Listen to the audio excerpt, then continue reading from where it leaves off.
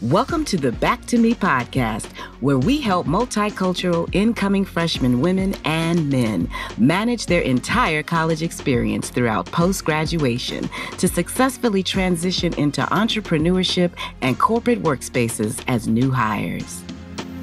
Back to me. Oh, I turned it around. I'm back to me. I finally figured it out. I'm back to me.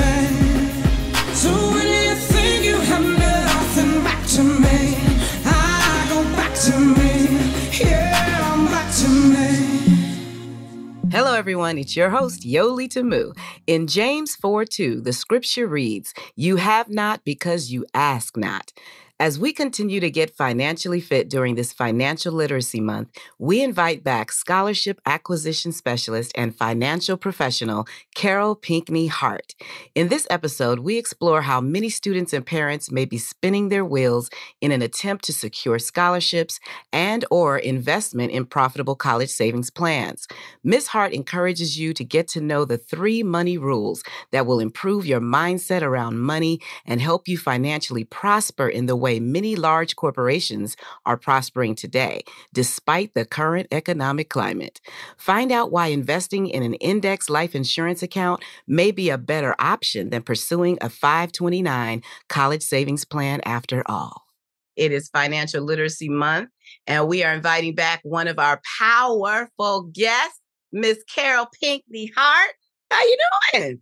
Girl, I am blessed by the best. I am happy to be here. And I just love that introduction. It was full of uplift. I'll take it. Hey, I'm excited to talk to you because, offline we've been talking and it has been powerful. So I know that our listeners are going to gain so much from you. Now, when you were with us last time, you were a scholarship acquisition specialist, and I believe you still work with families and scholarships, right? Absolutely. Absolutely. I do.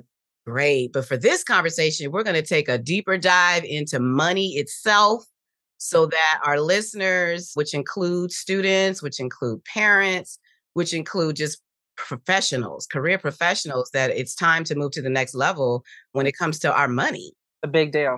It's a big deal. And so when you and I were speaking, we were just really talking about understanding the concept of money in the first place. Can we just start there?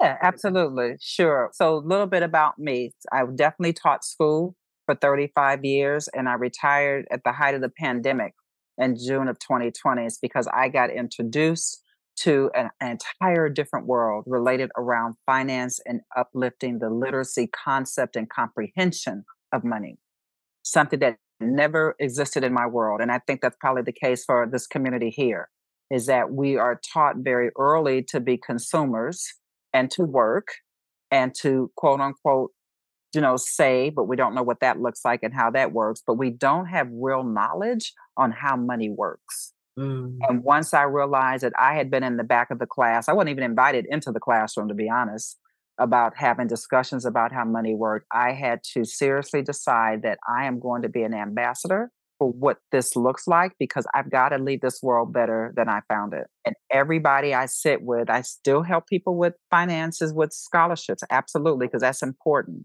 It goes hand in hand. But my real bread and butter of what I absolutely love is to make sure you understand that money has rules. If you were to say, I want to be a pilot, there's rules to doing that. I think I want to join a marathon race. There's rules to how to run a marathon. There's rules for everything. But we're never in the room or at the table where conversations are about how does money work. So we blindly go into it just doing whatever we think we know is right. And we make boo-boos and we don't want to even talk about it. Mm-hmm. And then I remember you saying that even as early as elementary school, there was some early messaging to just help us settle as consumers. Yeah. I remember probably in my early stages of teaching that I had 6th grade. And these people came in. I don't remember who they were or why they were coming in, but they gave every child what's called an interest inventory survey. And the message was, we're going to help you find your strengths. We're going to help you figure out what you're really good at. So now you can start planning your future and know what you're going to grow up to be. Well, the problem with that is that we all evolve. What you liked and enjoyed when you were 12 changed probably very differently when you were 19. But because our brains are so malleable and we're so impressionable, we get these messages early that there's really only one or two ways to slice a cake. And we know there isn't. So that starts early. And then we get to teenage years, we get a job. Why? Because we need to have money. See, money is always in the conversation, but it's never defined. And then we're taught how to be consumers. Now, your audience who are college freshmen, they know when they walked onto that campus as freshmen and they're figuring out the dorm and everything else, there's tables set up from credit card companies. Right. Early on, you get sucked into the system of getting latched into an entirely different arena and you don't understand it. And we sign off on that so easily. And that is where I come in and I really am passionate about demystifying that because, you know, everything's about money. You live where you live based upon money. You drive what you drive. You eat what you eat. I bet you don't fly first class every time you get on a plane because that is about money. And so my real passion with young people, whether they're 18 or 22, is to just say, listen, let's have a real adult conversation that you probably haven't had a chance to participate in so that you understand that money has rules. And once you know the rules, then you can play the game. All right, let's get into it. What's rule number one?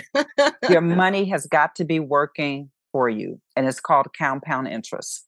You can never work as hard as your money can work for you. Your money can work way harder for you, but it won't if you don't have it in the right place. And what happens is our mommies and our daddies and our nanas and everybody that loves us tells us to save money, put it in the bank, don't spend all your money, save for a rainy day. The banks aren't about saving money. Banks are in the lending business. You specifically go to a bank because you need a loan for whatever that may look like. But if you want your money to make money, you can't go there. Do you know what the interest rate is at a bank? Girl, it's 0.0125%. Wow. Let me repeat that, 0.0125%. You don't even get a penny on your money.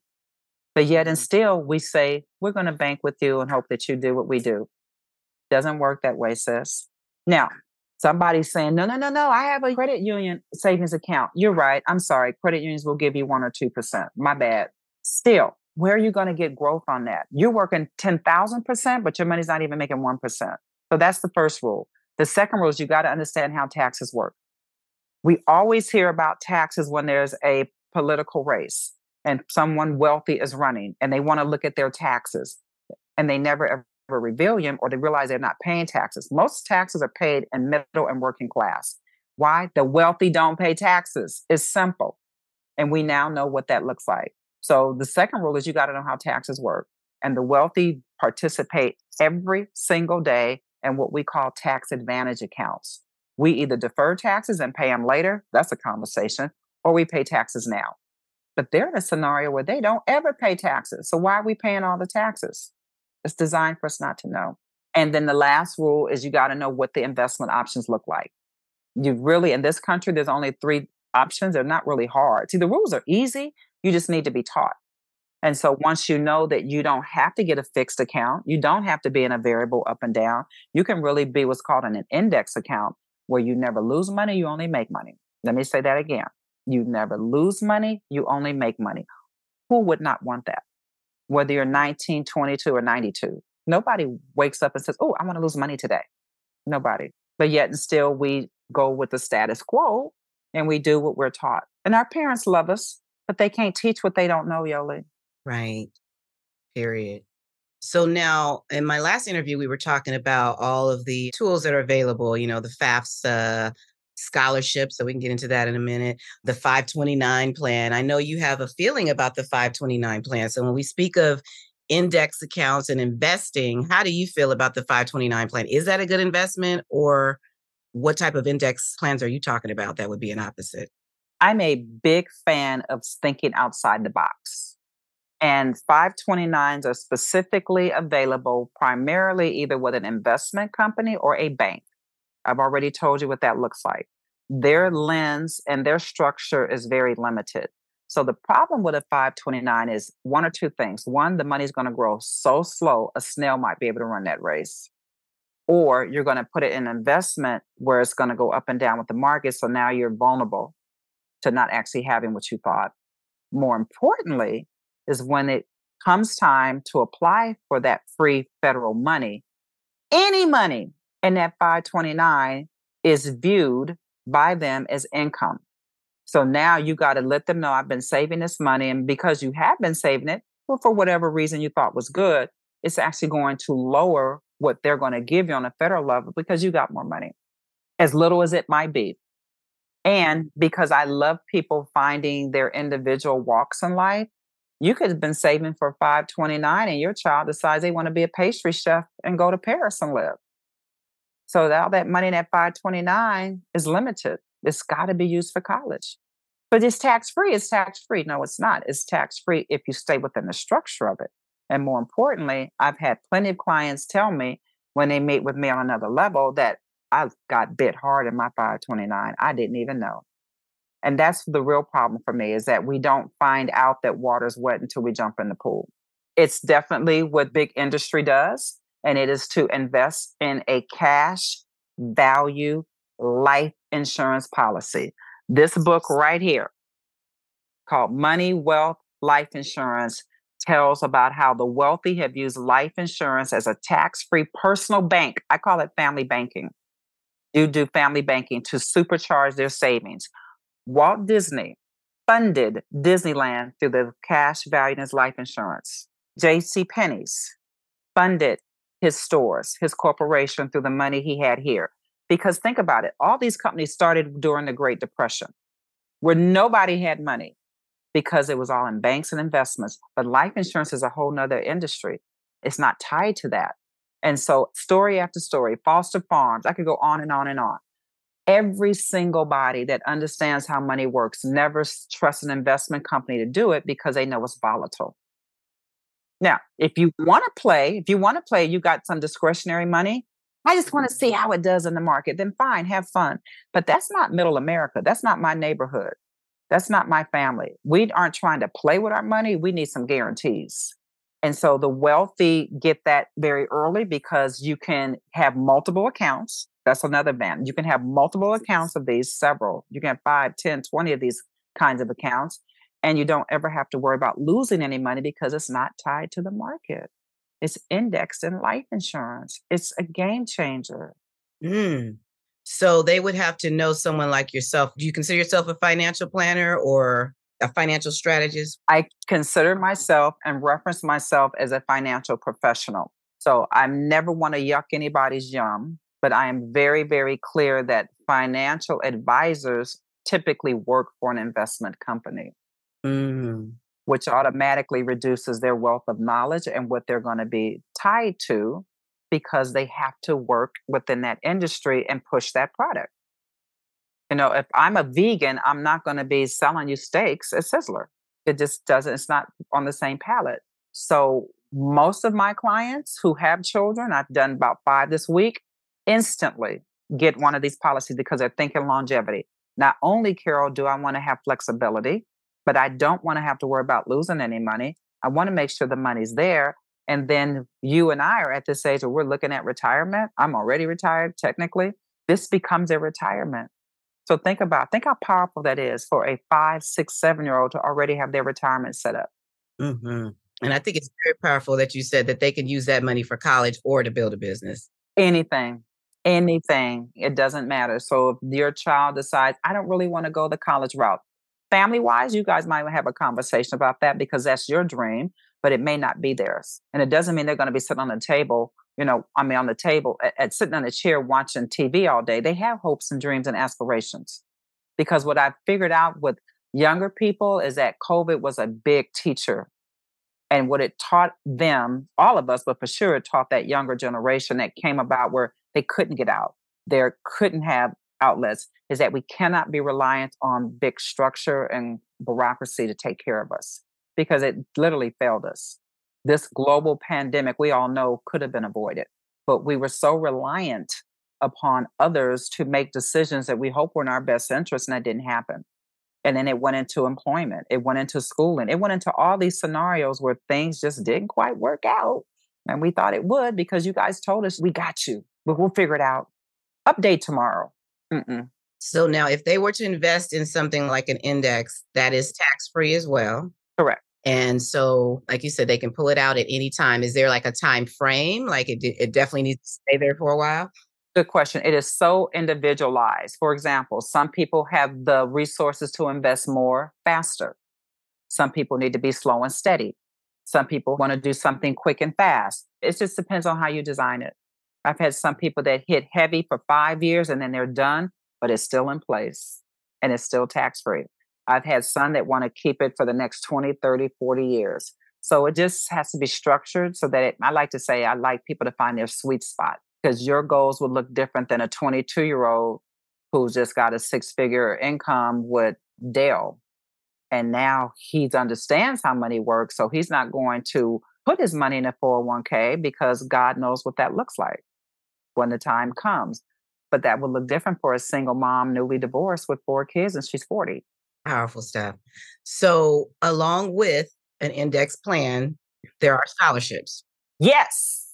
So that was your sweet spot when you were here last time. So, and it still means a lot to me. Yes. So please tell us about this scholarship game, because every scholarship is not created the same and looking for them is a whole task in itself. So tell us about that. So the biggest thing is that schools cannot really help you with this journey because they're not in the business of that. They're in the business of education. So the best thing to do, obviously, besides meeting with me, is to understand you can't do what others do, which is I'm going to go on the internet and find scholarships.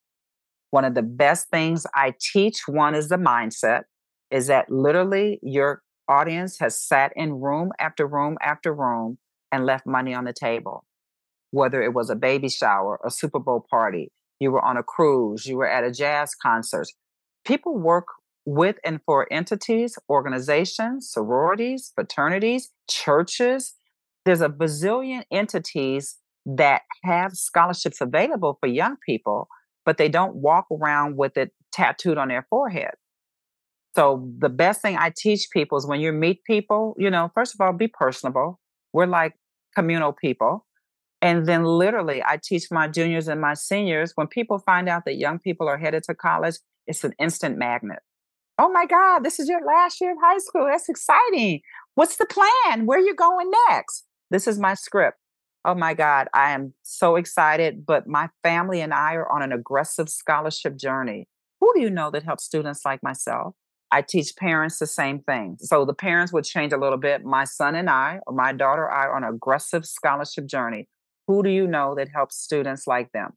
Like I could throw out a couple of names now, scholarships that I'm sure your audience may not know. For example, have you ever heard of Ladylike? Ladylike. Mm-mm. That's a scholarship specifically given to young women of color, seniors in high school in the greater Los Angeles area. Were you aware that Judge Maybelline has a few scholarships? Mm-mm. She has deep pockets, very deeply connected to the community. Were you aware that GLAC, which is a greater Los Angeles African American Chamber of Commerce, they have an amazing scholarship? And it goes on and on and on. So the one thing I do is I teach you to think outside the box.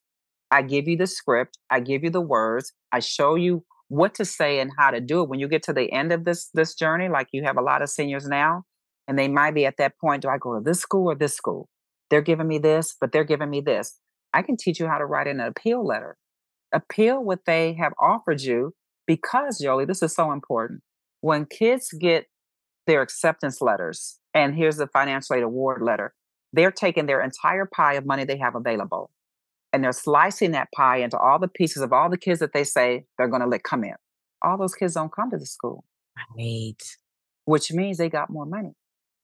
But they don't call you up and say, hey, Yoli, we got more money because 35 kids aren't coming. Would you want some money?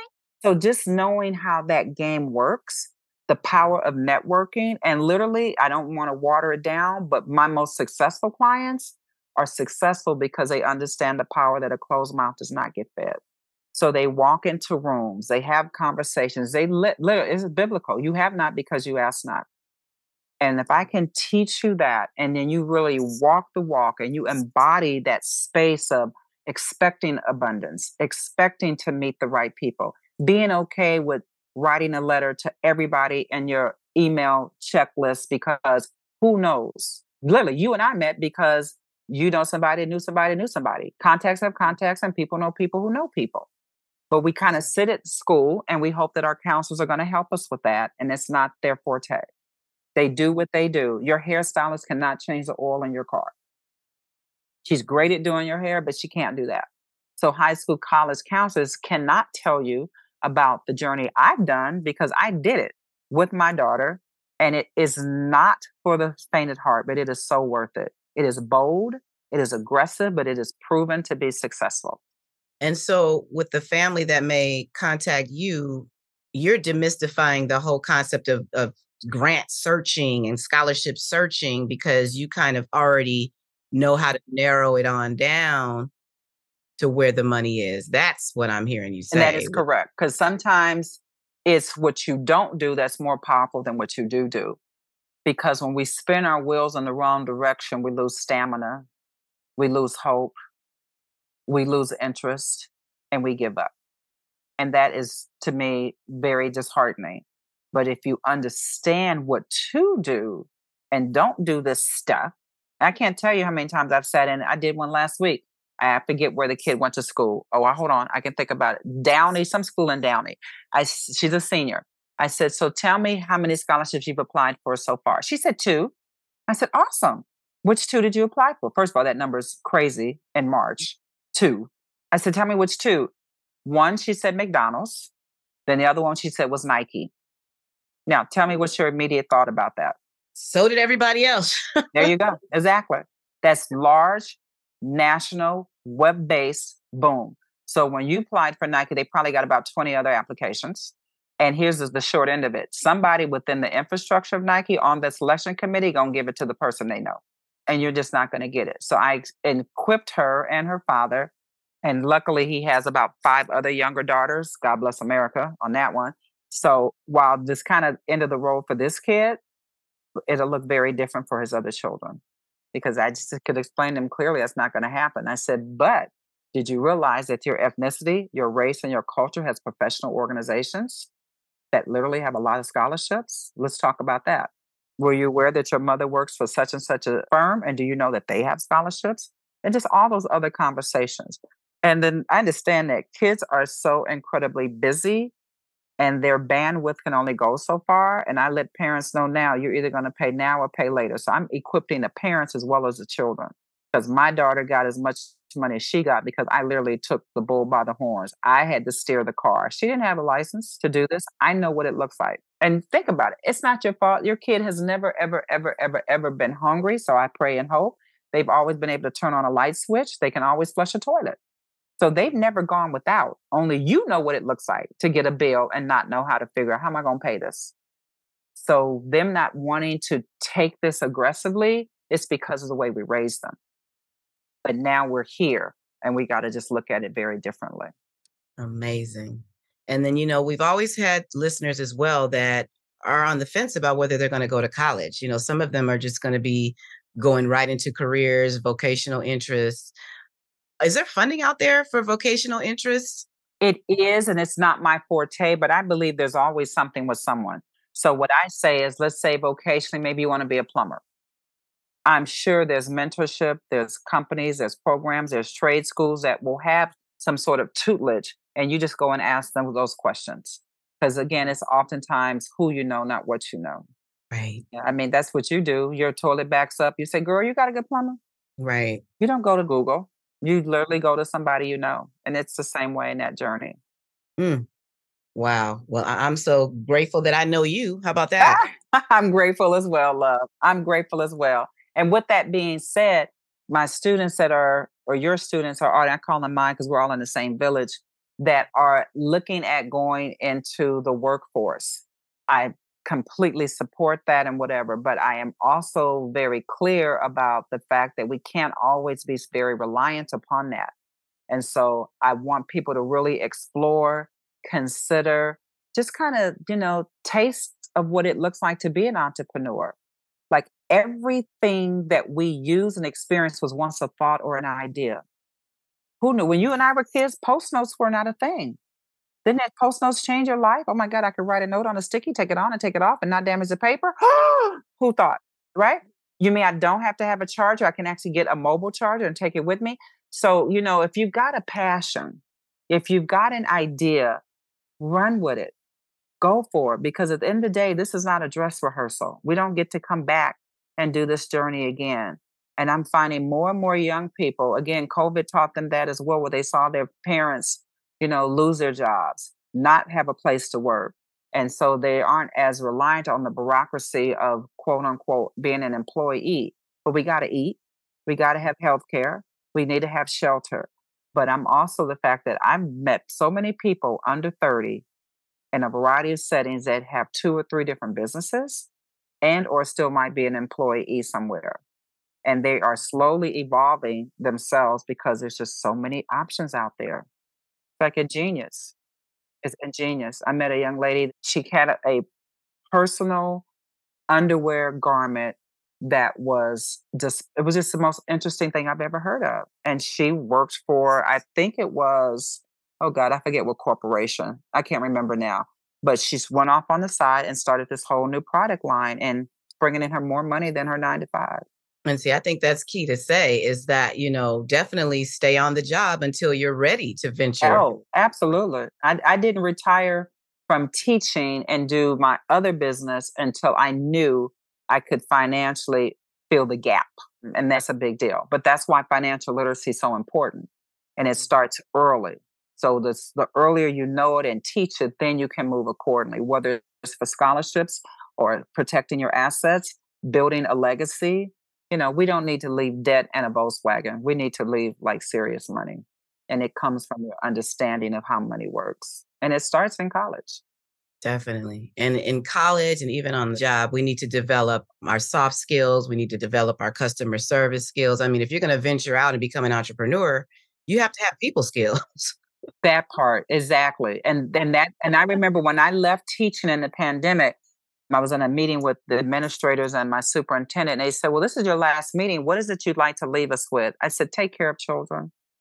I don't care about curriculum. I don't care about grades. I don't care about any of that. But if you don't take care of these children's heart, their mind, their soul, their body, you're going to fail miserably.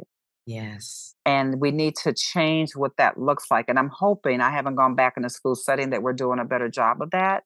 But those people skills are huge. They are everything. And I train people to do what I do. And I can teach you skills, but I can't teach you mindset.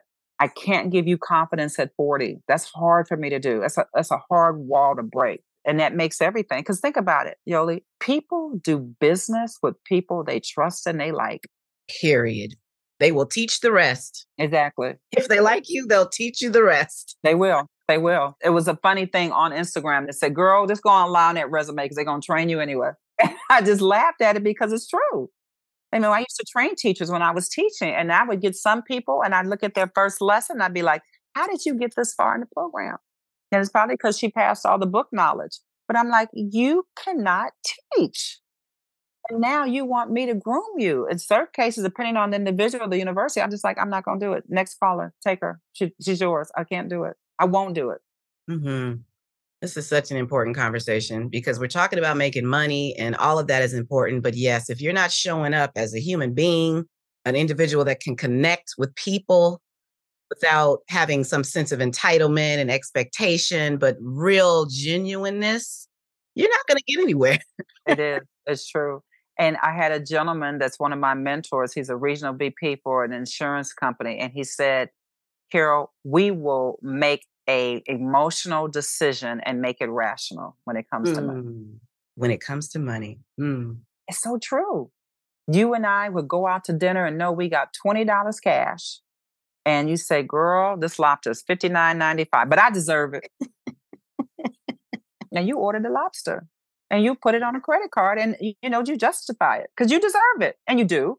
But then the day you are going to have to think about that 30 days from now when you got to pay for it. Right. So, because nobody stays awake at night wondering if their shoes are going to match their purse on Easter. We worry at night about money. How are we going to pay for this? Can I retire? Do I have enough to feed my family? Will I have enough for a family vacation? What happens if the water heater breaks? Da, da, da, da, da, da, da, da. So that's why what I do is so powerful. The more you know, the more you are equipped. And the sooner you know it, you can teach it. to the people that you love the most. You're teaching what is not being taught. Exactly. It's not, which is why the other part of what I love is the fact that I can teach others what I know. It's a system of knowledge about a curriculum that is not being taught. And I've sat in rooms where people don't look like us. And I start talking about things and they kind of look at me like, so when did you get into the business? I'm not in the business. I'm a business owner. I'm in the educational business. And I just leave it at that. And I know they're just like, okay, that's fun too. Well, listen, I'm just so glad you're with us. What's the name of that book again? It's called Money, Wealth, Life Insurance. It's written by Jake Thompson. It is on Amazon. It will take you 40 minutes to read. If you're a slow reader, 50 minutes. Okay. But I'll leave you just with this one little nugget. Bank of America, Wells Fargo, JP Morgan Chase, and US Bank have over billions of dollars. So Bank of America has the most, over 19 billion, US Bank over 5 billion of their assets are in life insurance. They use the money they make. They don't pay taxes on it. They're getting compound interest. It's tax-free. They take these assets and that's how they pay employees. That's how they pay their pensions. That's how they pay their benefits. So they're always ahead of the game. But we give them our little money and they don't even give you a penny for it. We got to change that. Yes. Cut them out. Cut out the middleman. Do what they do. If they're doing it, come on. You can be a copycat, just copy the right cat. I love that. Wow. Copy the right cat. Copy the right cat. That's it. So now how can they reach you on Instagram or do you have a website? My website is easy, but it's because it just gives you my personal information. It's really it's carolehart.net. It's real simple, but Carole has an E on the end. So it's CaroleHart.net. My Instagram is lowercase I for I, then heart, and then scholarships. And then you can find me on Facebook on Carole Hart. Love it. And if they know you personally, you have free reign to give out my phone number, my email to anybody. Okay, yes. If they know me personally, I love that. Yeah, they absolutely. Just say, oh, girl, give me that lady's number. I'd love to, for sure. Well, this has been a blessing. I mean, for Financial Literacy Month, thank you for just opening minds. Hopefully that has been the goal here. And that is what has been accomplished, that people are thinking beyond the box. Absolutely. And I would like to say this as my last final word. Be okay with asking questions. I think many of us find ourselves in scenarios, whether we're on a first date or we've been working for somebody forever. We don't ask questions because we don't want to appear to be unknowledgeable, stupid, or don't know. Ask. It will change your life when you get the right answer. And you don't know what it is until you ask. I love it. I feel like a genius with this podcast. You are, sis. I love it. Well, thank you for being with us. And I wish you so much success, continued success. And I hope a whole lot of parents reach out to you because they definitely need you. I sure hope they do as well. And it can be for your nieces, your nephews, if it's not the children that came out of your personal body space. Anybody. I mean, we got to make it better. I love it. Okay. Thank you, love. All right. You take care of yourself. We'll talk real soon. I will do it. You too, love. Bye-bye. Thank you for joining us. As you consider the 3 money rules, consider other investment options and practice developing those people skills with your family and friends. For more information about other episodes, remember to subscribe to the Back to Me podcast, College and Beyond. I'm your host, Yoli Tamu. Leave a review at the end of this podcast, and if you would like to learn more about other special events, join the Back to Me podcast Facebook group or simply text Back to Me to 833-206-4565. Until next time, be well.